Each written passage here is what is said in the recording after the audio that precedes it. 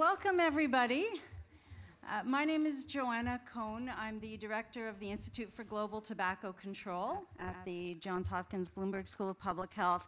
And welcome to our monthly Innovations in Tobacco Control seminar series.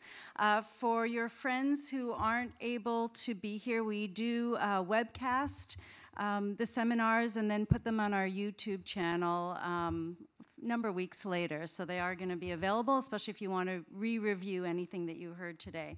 So it is my absolute pleasure to introduce today's speaker, Dr. Rajiv Rimal.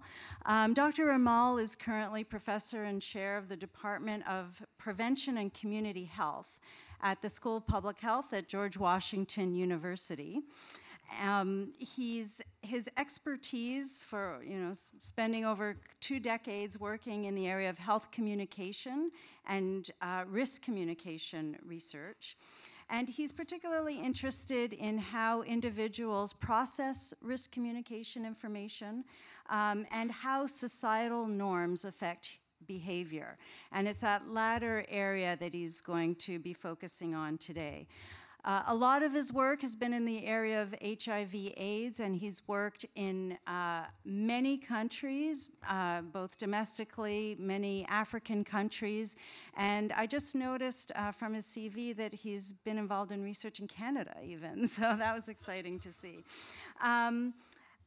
His PhD is in communication from Stanford University. He has received a prestigious award from the American Public Health Association, the Everett M. Rogers Award in Public Health Education and Health Promotion. And most importantly for us in the room today is that he was previously on faculty in the Department of Health, Behavior, and Society for 10 years. And we're sorry he's not with us every day now, but he's still, not just down the road. So Dr. Rimal is going to talk today about his work looking at compliance with India's tobacco control legislation. And I'll just mention that there will be, for those folks in the room, there'll be lunch available in the back of the room at the end of the lecture. We're just not allowed to be eating in the room. So the floor is yours, Dr. Rimal. Thank you for being here.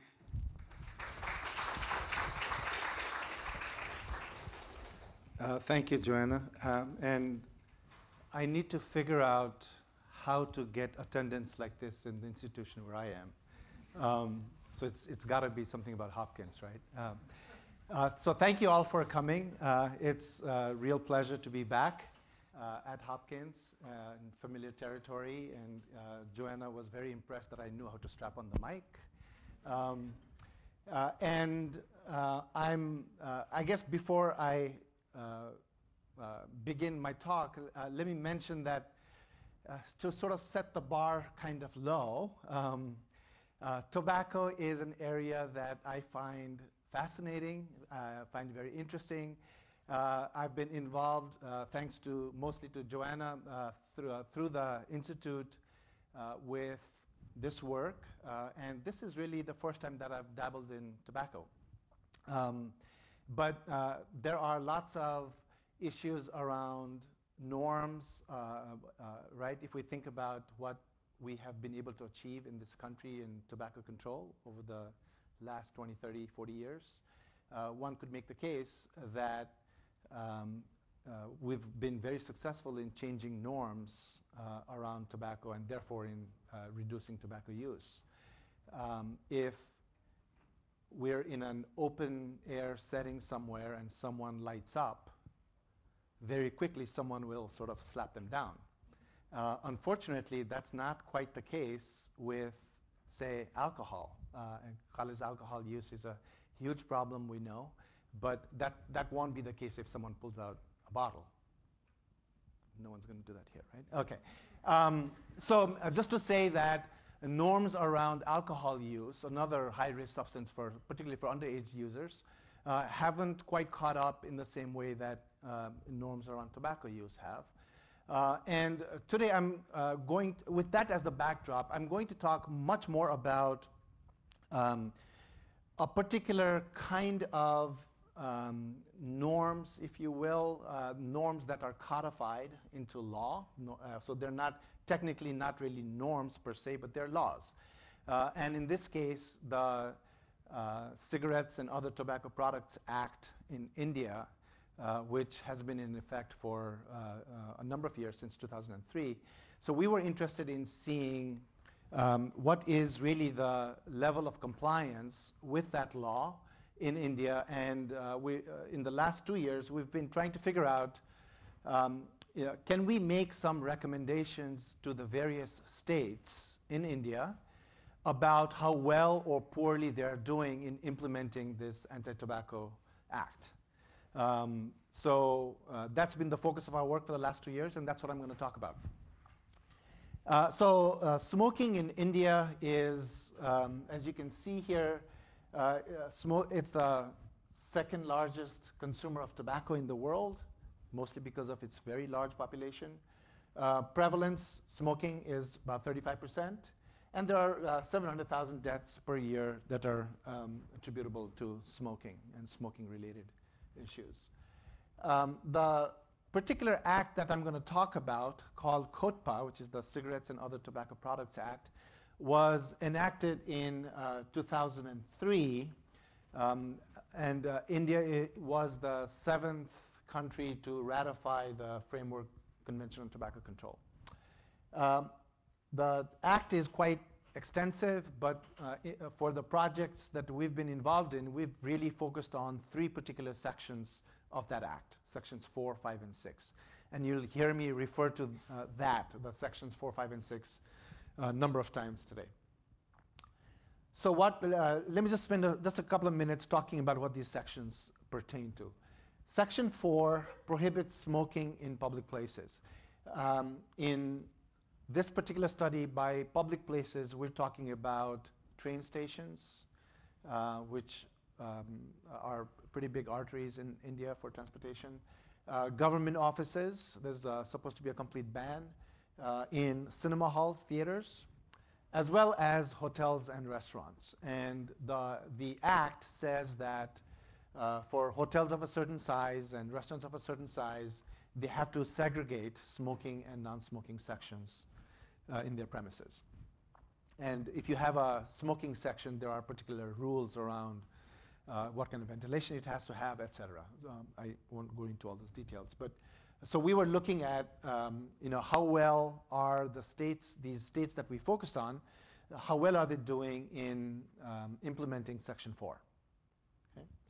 Same thing with Section 5. Section 5 prohibits advertisements of all kinds of cigarettes and other tobacco products, which is, for a country like India, it's huge. That's a huge accomplishment.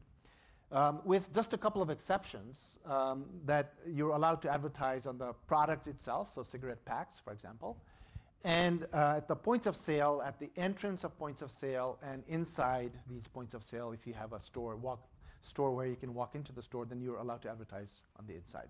Otherwise, no outdoor ads, no ads of any kind in public places. What is interesting to us is when we were out in the field coding for the presence or absence of ads, of tobacco ads, the first year that we did this, no, actually I think it was the second year that we did this, I received a call from one of our RAs in the field who said, well, we're following the guidelines in terms of how to code things, but we see something that we don't quite know how to code.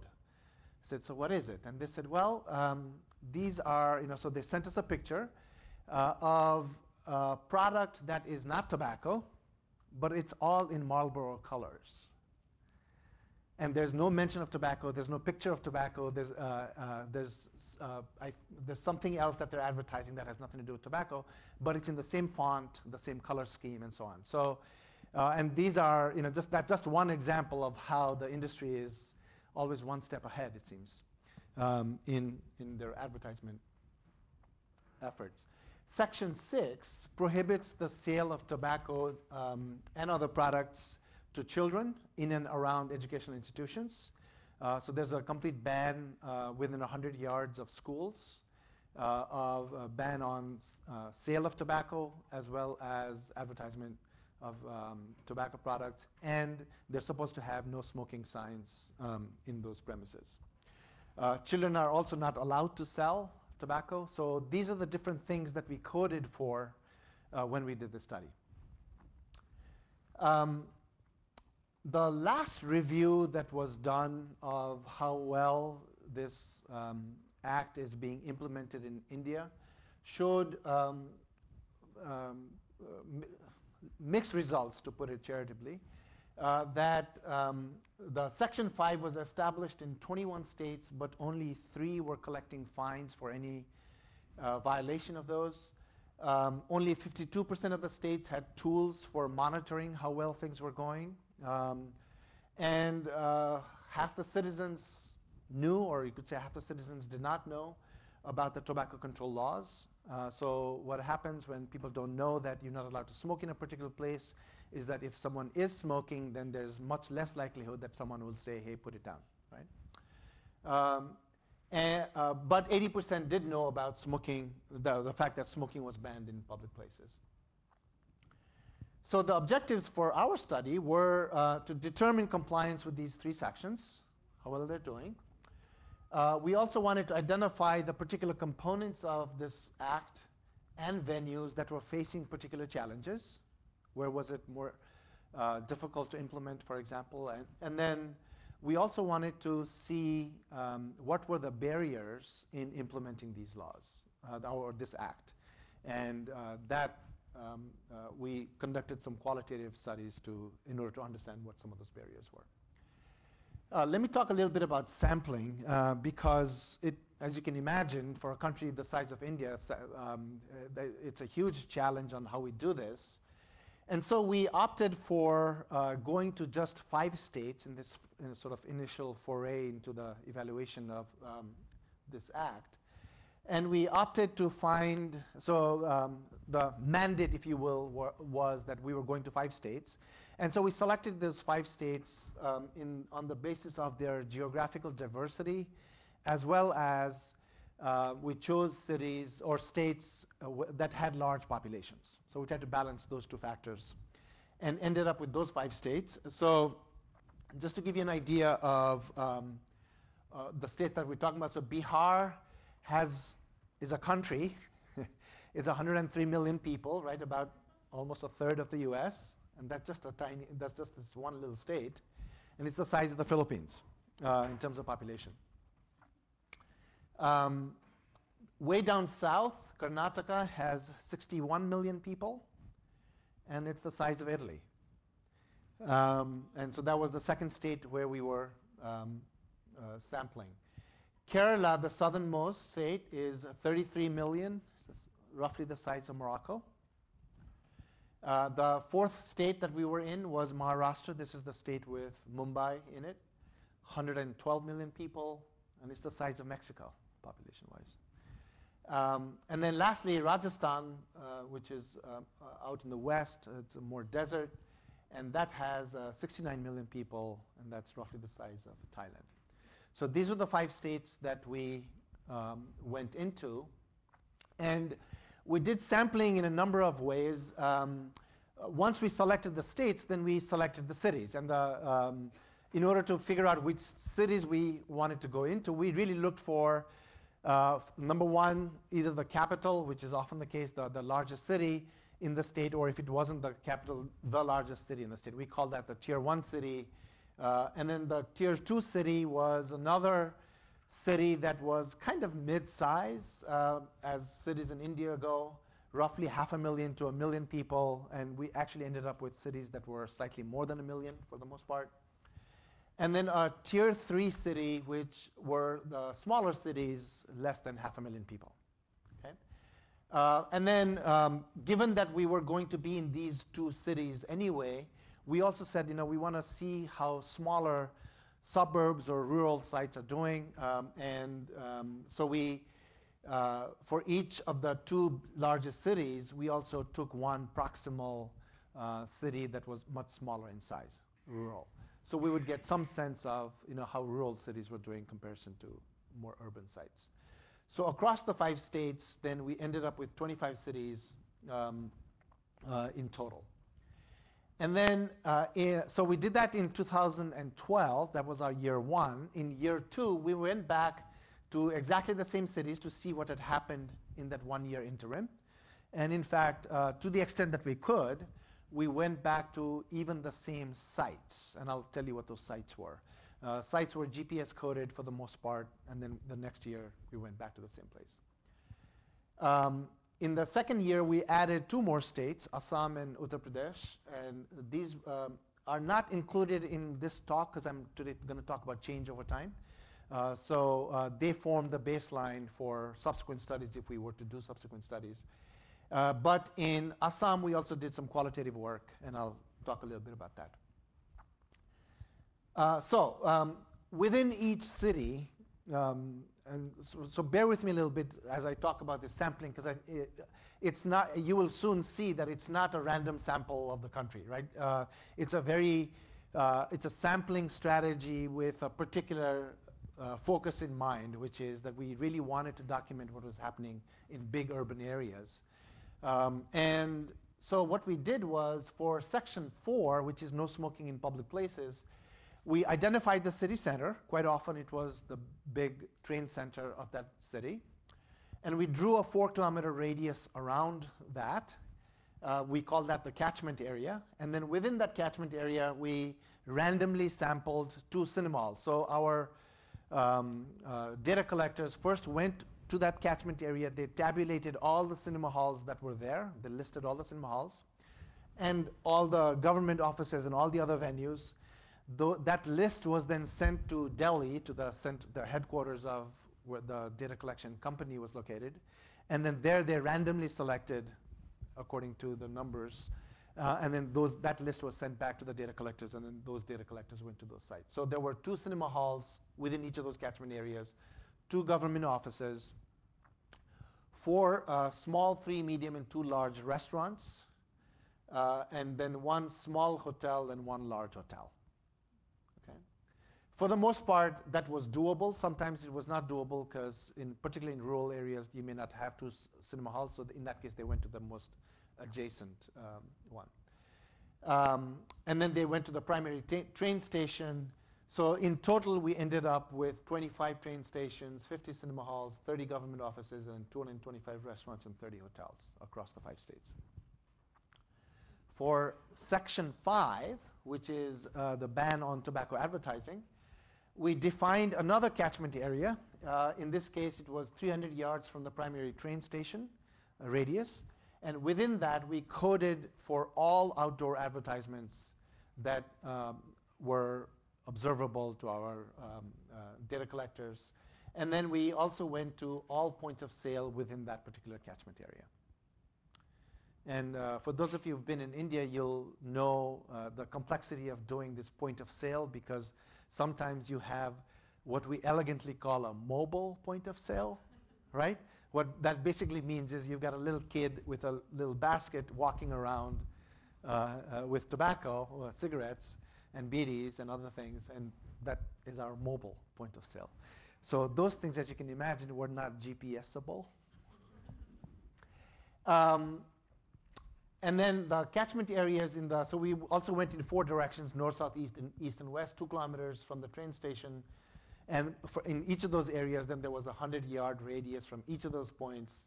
And that's where also we coded for all advertisements. And then section 6 was sale within 100 yards from educational institutions. So in this case, from the center, city center as the hub, we went in 4 different directions at random distances. And then from each of those points, we selected closest schools identified to include 1 primary school and 1 secondary school, and the closest college from that location. Then once we identified that education institution, we went to a 100-yard radius around that to code for all these things. All data were collected by our partner in Delhi called IMRB, which is a large research firm that has offices in almost every state in India. And so we, Erin is not here, right? Oh, she'll hear me. She'll hear about this. So Erin, who was my graduate assistant at the time, was instrumental in conducting much of this sampling. So I wanted to give her credit, actually. And so she went to Delhi and trained the data collectors on this protocol, how to follow the protocol, with a roughly 120-page questionnaire that was in detail that, for each train station, what do you look for, where do you stand? So it was all very systematic. So you go to the center of the lobby where they're selling tickets, you look this direction, that direction, if there are staircases, you go up the staircases, et cetera, right? So it was a very, very detailed protocol that Erin spent countless days coming up with. So the timeline was in 2012, we did the data wave 1. In 2013, almost exactly a year later, we did wave 2. And we went to the same venues whenever possible. And then in 2013, we added 2 more states, one of which was a qualitative, where we did the qualitative study. And then we did qualitative studies in 2 other states that were also the wave 1 states. So there were 3 qualitative, 3 states where we did qualitative studies. Okay, so what did we find? Observation of smoking. So this is in each of the public venues, our data collectors stood there for a specified period of time, and then they just observed how many people they saw smoking. Okay, and we also coded for, were they people in uniform smoking, or so in train stations you have all these people who are wearing the uniform, right? So were they staff, were they not, and so on. I'm not going to bore you with all those details, but in terms of just observation of smoking, so what you see is in Bihar, it was 0-0. So there was nobody observed smoking in public places. And then in Karnataka, so the smoking prevalence, when you observe, it's not a whole lot, given that 35% of the people smoke, so that's not surprising, right? But in Rajasthan, so this means it was a statistically significant difference. So in Rajasthan, from year 1 to year 2, there was a significant increase in the number of people we saw smoking. Okay? And I want you to pay attention to that state, because there's a lot of very interesting things happening in that state. I should also mention that in the interim, our partner, Campaign for Tobacco-Free Kids, was starting to work with government offices in the various states, and really sort of holding their feet to the fire, so to speak, in implementing many of these regulations. So that's also the interest in seeing whether some of those efforts were percolating upwards in terms of these observations. Facilitators of smoking. So we coded for, were there ashtrays? Were there smoking stubs that we saw around? Were there matches? Were there lighters being made available for people to smoke, etc.? And here we see again that the facilitators in Bihar, by the way, is one of the poorest states of India, and in many ways, it's showing some pretty positive signs. In Rajasthan, there was a drop in the number of facilitators of smoking, even though there was, right, in the previous slide, we saw that there was actually more smokers. So it's hard to tell what came first, whether because there was higher prevalence of smoking, there were more facilitators or what. But in terms of the no smoking signs that we coded for, in Bihar, we saw a significant, they started with 0, and they went up to about 12 or 13%. So there was a significant increase in complying with having no smoking signs in all the venues where they were supposed to have. In other places, there were increases, but given our sample size, they didn't sort of rise to the level of statistical significance. In hotels, did we observe people smoking? So again, in Bihar, very small number. And in fact, in 2012 and 13, they're both about less than 2%. In Karnataka, the same thing. It went from about 2% to 0%. So there's virtually nothing in these 4 states. in Kerala, we saw a huge, significant increase. And I should say that Kerala actually is the best educated state in the country. It's one of the richest as well. Smoking facilitators in hotels, so these are ashtrays and other things like that that would facilitate smoking. So in Bihar, it went from 11% to nothing. So Bihar seems to be doing something wonderful is happening in that state. And then in Rajasthan, also we saw a significant drop. No smoking signs in hotels. So overall compliance, you can see, is even at the highest level, it's less than 25%. So they're all supposed to have no smoking signs. And they didn't. Most places still don't. And I'll talk a little bit about some of the reasons that people provided for that, which I think is kind of interesting. But we did see that in Karnataka, for example, there was a significant increase over time. And again, in Rajasthan, there's a significant increase from year 1 to year 2. Smoking in restaurants, prevalence is higher than in other places. And that we don't see any change over time. And then in Karnataka, we're seeing fairly high levels, 14–15% smoking in restaurants. And these data, I'm not showing that here, but we also coded for whether the restaurant was air conditioned or not, which was our proxy for socioeconomic status of the clients. So that restaurants with air conditioning were catering to wealthier clients. And it's not showing up here, but when you look at it like that, then there was, in fact, a significant difference between restaurants that had AC and ones that did not.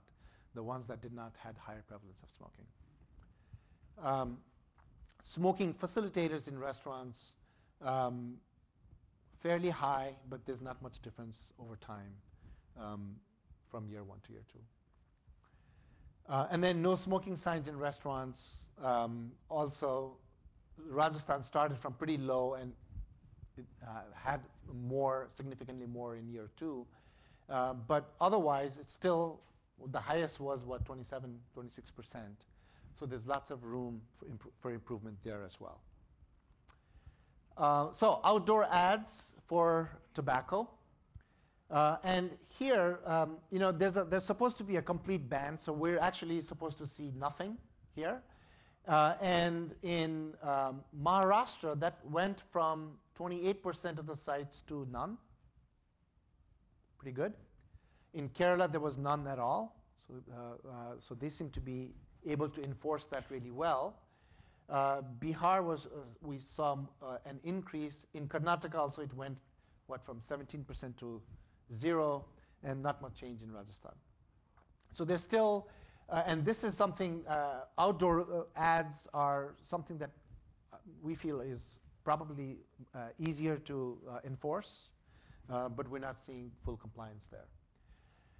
And then we also coded whether tobacco was accessible to minors or not. So this was coded in terms of at points of sale were tobacco products, or in normal stores, I should say, were tobacco products at the eye level of kids, and were tobacco products being juxtaposed next to candy and other attractive things.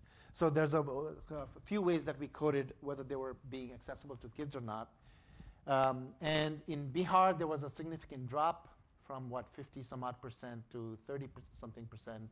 And in Rajasthan, there was also a significant drop in making tobacco inaccessible to minors. And then no smoking signs near educational institutions.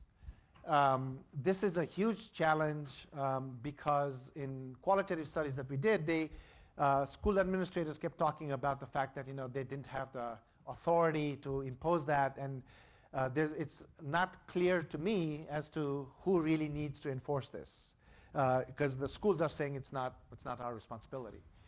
So there's not a in Bihar, there was an improvement from 2012 to 13. So that was significant. In Kerala, there was a significant improvement. But even then, highest was 27% of the venues that had no smoking signs. Sale of tobacco near educational institutions is a pretty huge problem.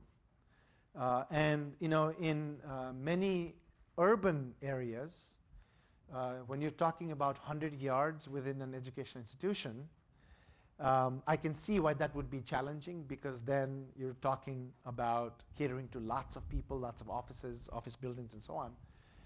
But that's the law. So sale of tobacco there within 100 yards of educational institutions, that's pretty high across the board. Yeah? Just a quick question of how you define the radius. Did you use the center of the educational institute, or did you do the outline and then do the radius off the back? We did it from the outer borders of the institution.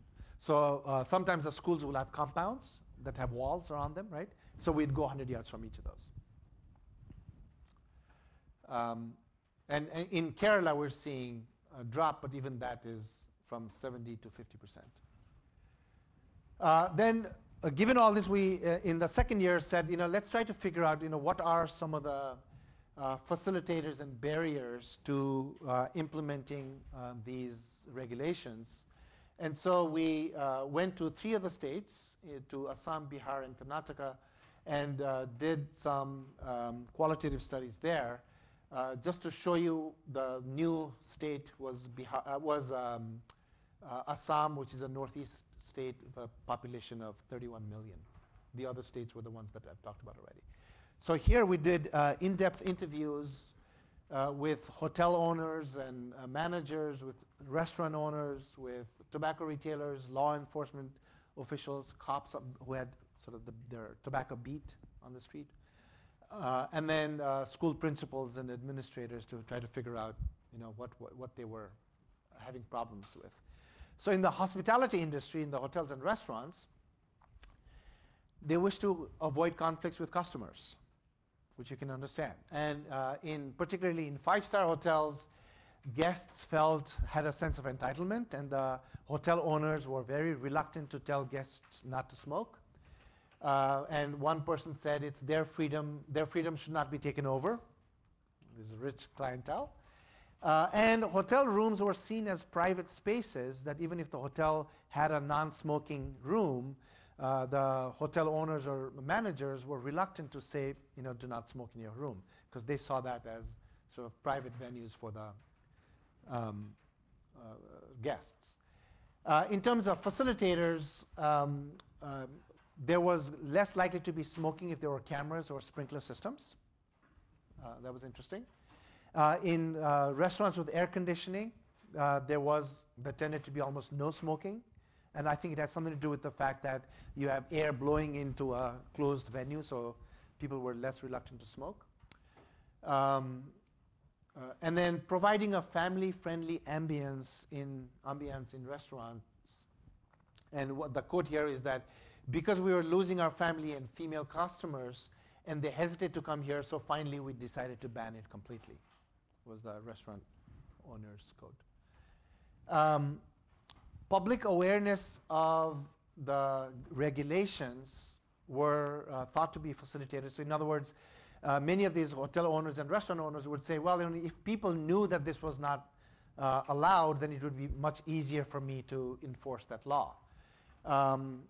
And signage facilities, many hotel owners would say, well, if they gave me aesthetically pleasing signs, I would put it up, right? That I don't want to spoil the decor by having these handmade signs.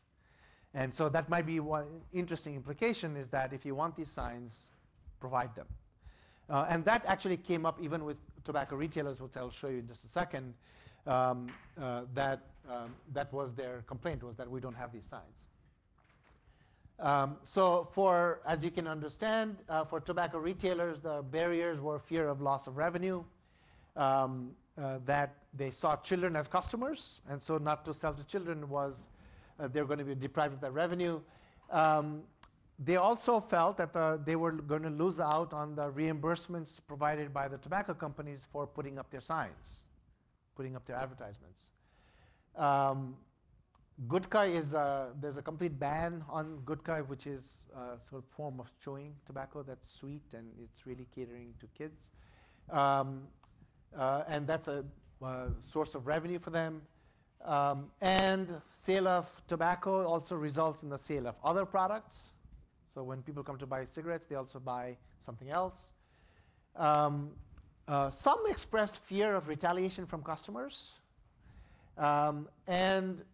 And they said, well, yeah, we would post these signs if we were given. Some of the facilitators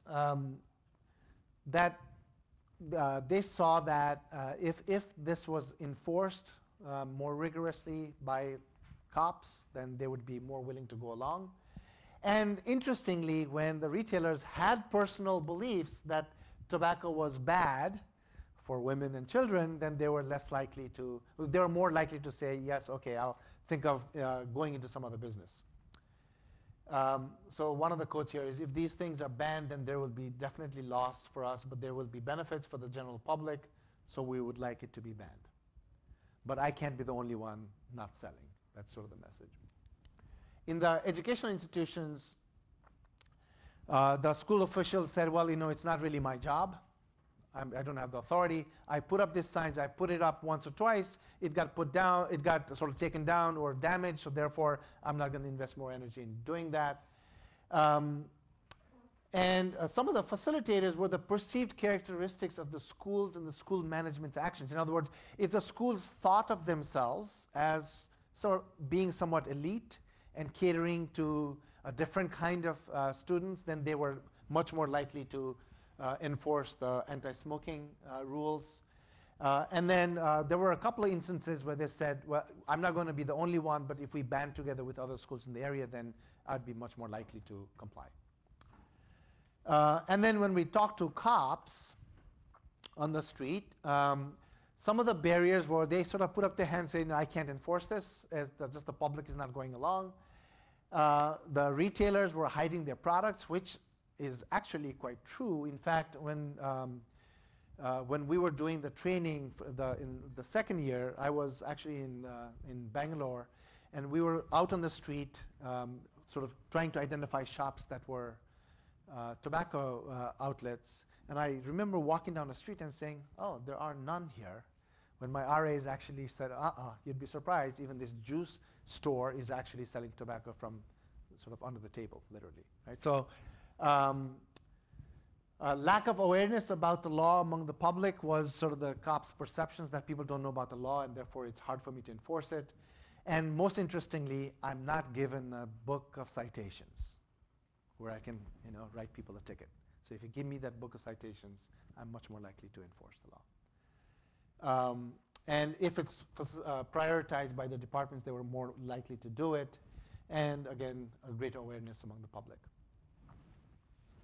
So some of the conclusions, a lot of work to be done. As you can see, there's a lot of variation across states.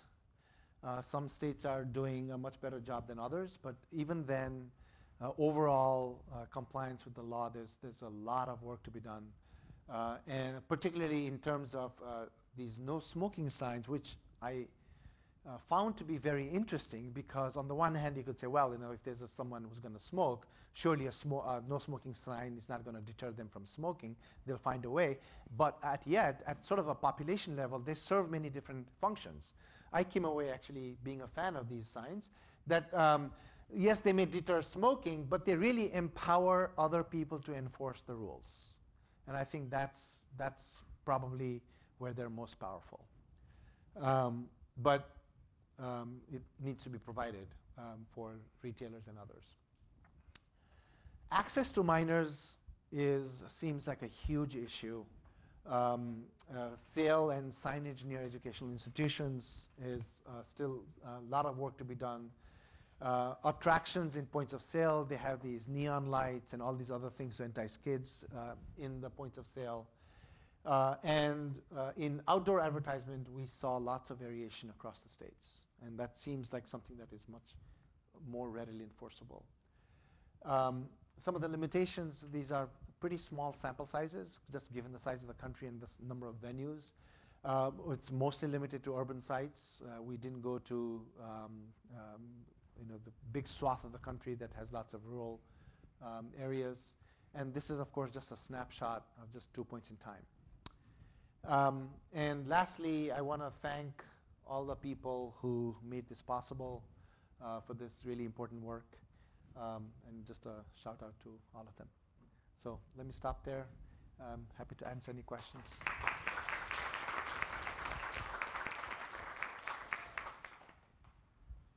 Thank you, Dr. Rimal. This is so perfect, and this is one of the reasons why I asked the health education and health communication students to come. I was hoping it kind of worked out this way. So frequently, folks in my discipline get the message that health education and health communication is a nice additional component, but that if you really want to have significant behavior change, you should focus on policy and legislation. And I think what you're showing here is that there's never just one approach that works. We always need to work in a complementary fashion. So here there was legislation and policy in place, but it doesn't sound like there was a significant communication campaign or health education campaign to talk about the new policy. So could you clarify actually what was communicated and what you think might be appropriate or how changes could be facilitated with an improved social marketing campaign or individual health ed strategies? To the last point, I'll start that first. Can I get you to repeat the question, please? Because we're recording. Sure. So let me repeat the question. The question was that quite often we hear that it's just policy that needs to be in place and that health communication and marketing are just add-ons. So could you comment on whether that's the case or not, and what do people really know about the act in India? Did I do justice to your question? Yes. Okay. I think you put your finger on the pulse because, in fact, in one of the manuscripts that we've put together on this, our recommendation was that there needs to be a social marketing campaign to go along with this policy level policy in the country. And in fact, when we initially wanted to sample cops, the police, for this study, one of the inclusion criteria was that the police know about COTPA. And we had to abandon that because they did not know what COTPA was. We in the public health community know this act, right? Even by its acronym, God forbid. But most people do not, in fact, know what that is. They have a vague sense that, yeah, there's laws, right? That I'm not allowed to smoke in public. But if you go to a train station in India and you look at the tracks, and you'll see lots of cigarette butts. So clearly the norms haven't come around to that yet. And lots of our participants in the study said, no, you have to raise awareness among people that in fact they're not allowed to smoke in public. So I think it's that interaction. The action really is in the interaction, in that it's when the public policy and people's awareness come together, then you'll really see a multiplicative effect. We're not there yet in India. So in fact, the COTPA regulation has been in force for 11 years. It was enforced in 2003, right? It's just that we did this study in 2012 and 13, but it's been in force for all these years. But it's not really sunk in yet in the country. And the other thing to say is that India is a signatory to the global treaty. And you also wonder, does the cop on the beat, on the street in Bangalore, have a sense of ownership about this policy that was formulated many hundreds of miles from where he or she lives? So there's also that kind of ownership, I think, that needs to be conveyed as well.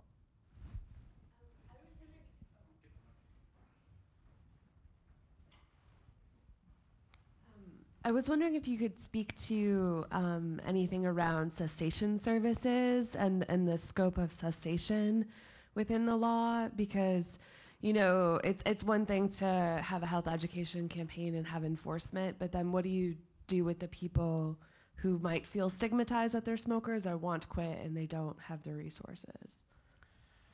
So India is a country where there's a huge imbalance by gender in terms of smokers, right? Males are much more likely to smoke than females. We also know that if you look by SES, socioeconomic status, for people in the lower socioeconomic status bracket, there are real cheap bidis and other products available that is available in abundance. So we know that there's a big difference by socioeconomic status. In terms of cessation, sure. I mean, that also has to go hand in hand with all these other efforts. But cessation is not something that actually came up. In all our interviews, hardly anybody talked about cessation. Now, there was some sense, some people talked about, oh, it's tough for people not to smoke because they're addicted. So that did come up a couple of times. But there wasn't this sense that if those cessation services are provided, that you'll have larger uptake. I think it was much more, at least when you think about the data that we got from the retailers and the cops and so on, it was much more around the behaviors in public spaces. And that's what they cared about, that even if you are a smoker, just don't smoke here. That was much more the sense than can we do something to facilitate you quitting. In contexts like India,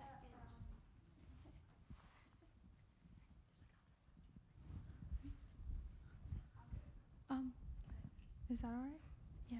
So in a context like India, where there's so many cultural factors at play, and I don't know if this study is done because these have been laws passed in a lot of countries and developed countries where the communication may not be the same, but once the law is passed, it's just much more effective. Whereas here, there's a sense of not civil disobedience, but much more about civil issues and care about other people's, because it's just the culture of the country not to care about everything from laws around littering and all of that. So is that your sense that you got, that was that a dominant factor as well in terms of people's response to why should we care? I'm not sure I can say that we detected that kind of apathy. I think it was much more the case that the existence of the law is not communicated properly to people. So, for the name of this law does not mean anything to 98% of the people, probably even more. So, they have a vague sense that they're not supposed to smoke in certain places, but they see people smoking. So, in terms of just what is normative, that it's normative that you can buy loose cigarettes. It's normative that when you go to a booth that is selling tobacco, that there is a thing hanging from the ceiling where you put your cigarette to light it up. There's a lighter that's available. So all these things communicate that, yeah, there's the law, but it's okay, right? So it's sort of not caring for the law. Maybe that's what you meant. Yeah. Yeah.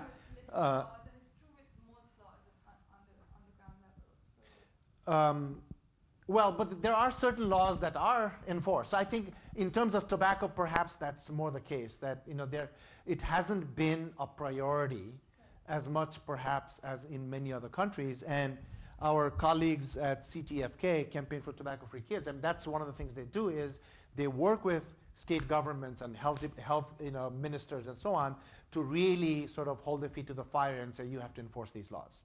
And then facilitate doing that. And they keep tabs of how many tickets were written every month and things like enforcement, things like that. So, so in that sense, yes, I mean, there is clearly a lot of work to do at the state, local level, yeah.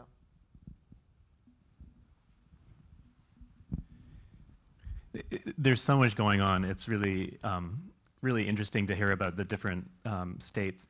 One thing I wondered about, you explained that in India about 35% of people smoke tobacco. Is that both cigarettes and bidis, or just cigarettes? I think that's both. That's both, okay. Yeah. And one of the things that sort of struck me, there was distinct differences across some of the states. And I know different states use different tobacco products more or less commonly. So did that factor into your decision on where to conduct the research were, like a place like Bihar, you said, is one of the poorer states. So presumably cigarettes may be used less there than other forms of tobacco. Is that a fair assumption? There is variation in prevalence in smoking across the states, no question. But for our purposes, it wasn't that so much. It was really go to these big states. B, where was some of the work that CTFK was either already doing or about to start? And then we also tried to sort of balance geographical diversity. So those were much more the motivations for selection of these states than real smoking prevalence.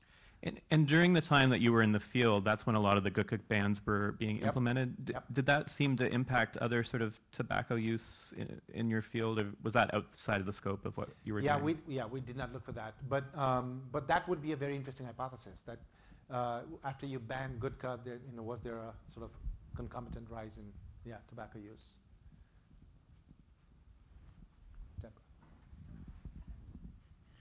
This is really, obviously, really interesting and exciting work. And I have a question that is a bit like Eileen's question, but it's changing the lens a little bit. If we think of normally this notion that we have to have a public education campaign that will increase awareness, knowledge, perhaps attack attitudes in order to begin to affect norms, and that practices will follow. This structure is, if you can change practices through regulation and enforcement of that regulation, and the signage is really interesting because that in itself could be a public information campaign. You can't do this here. So the kind of cognitive dissonance, cycle would say you change practices and then attitudes and norms will come in line with the practices. And at least in one of your qualitative notions, it was women and families don't like it when there's smoking, so we want to make it more friendly for them. And so there's so we'll go along with this practice because it might be beneficial in that way. So what I think would, and I don't know if you've measured it, I wouldn't be surprised if you haven't, but if you have some measure of norms, however you're going to look at norms regarding acceptability of smoking in these public places, in your baseline observations, before you institute any kind of public service campaign, it would be really interesting to see whether you're shifting that, not simply, but by upping your game on enforcement and signage. That in itself might in fact change norms and actually make people much more receptive to the public service kind of campaigns about why you should change your norms, because in fact they've already gone down that road. So I agree with you. I think there is this sense of the broken window phenomenon, that when you see things are not being enforced, when you see that there are lots of cigarette butts where there's not supposed to be, and you see cops walking around without really calling people on that, then the sense you get is that, hey, it's okay, I can do it and get away with it. Everybody's doing it, they're not getting caught, right? So there is certainly that. But I think what the cops and the others were saying is that help us enforce this law by communicating to the public that it's not okay, right? That they're not supposed to do this. In communication circles, they talk about this influence of presumed influence phenomenon, which is that when you put out a message, then you know that others have heard that message. So I now know that you're not supposed to smoke, because after all, you must have seen it on TV, right? And therefore, it's easier to enforce that. So I think what you're saying is exactly right. I mean, there is this sense that the behaviors, if you enforce the behaviors, that will change the norms. And once those norms begin to change, then that will further enforce the behavior. So it's definitely iterative. I was wondering about cultural differences between the states. I was struck by the tables that you showed between 2012 and 2013. There were some states that seemed to be real outliers in the change. And so I was wondering about the cultural differences that might have increased adherence or created barriers, and if you uncovered that in your qualitative interviews. That's a great question. We didn't dig into that phenomenon, but I think the sense in our team was that if we went to the southmost state, right, and then we go to the northeast, and then we go to the northwest, we are going to tap into those cultural differences for sure, and I'm sure we did. And included in the sample were two, Kerala, which has the highest education level in the country, and Bihar, which is sort of at the other extreme, although things are happening there very rapidly recently. And even in terms of religion, that also sort of creates differences. One's predominantly Hindu, other one has a big Christian population. So there are those differences. Now, what part of that cultural difference, did we really tap into? That I can't say. But I think in terms of, it's not just the wealth or the culture of the state, it's also the prioritization of the health minister and the ministry in that state. So one of our partners who's done, tobacco advocacy work extensively in India told me sort of an anecdote of, how he changed the behavior of the chief minister in one of the states by pointing out that the chief minister's some close relative had died of cancer. And it wasn't even lung cancer. It was, I forget, some other cancer, right? But he used that to say, well, don't you want to do something about cancer? And, this is a big killer, it's a source of cancer, so you've got to ban advertising. And he tells the story of the chief minister being in this meeting with all these retailers of tobacco and saying, I give you 3 days. I don't want to see any advertising in my state. That was it. So there are those kinds of things as well. And I think that's why this on-the-ground work is so critical. The work that CTFK and others are doing is absolutely critical for this kind of thing. I forget. Here, maybe? Microphone? Oh, sure. I think this will be the last one. So. No pressure. Hi. I was wondering, I'm not sure if this is within the scope of the study, but if you found a correlation with alcohol use in points of sales of tobacco or tobacco use, such as in restaurants where there may be bars.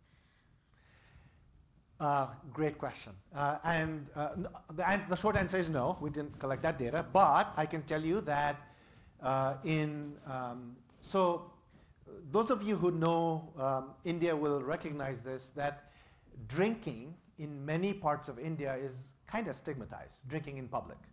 And in fact, in many middle-class restaurants that serve alcohol, the drinking part of the restaurant is dimly lit. It's kind of out in the corner. And there is this kind of stigma around drinking. Now, why that is important is that drinking establishments, or establishments that provide alcohol, are very easy to locate. They're sort of different, just physically. And around those establishments, there are mobile vendors all the time. So there are these vendors who have cigarettes. You'll see that when you come out of a bar, first thing that will greet you will be a kid in a little tray selling Lucy's.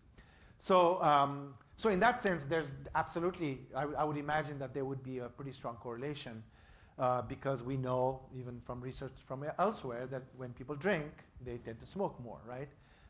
So we probably would find a good correlation if we were to do that. So thank you all very much. This was very enjoyable.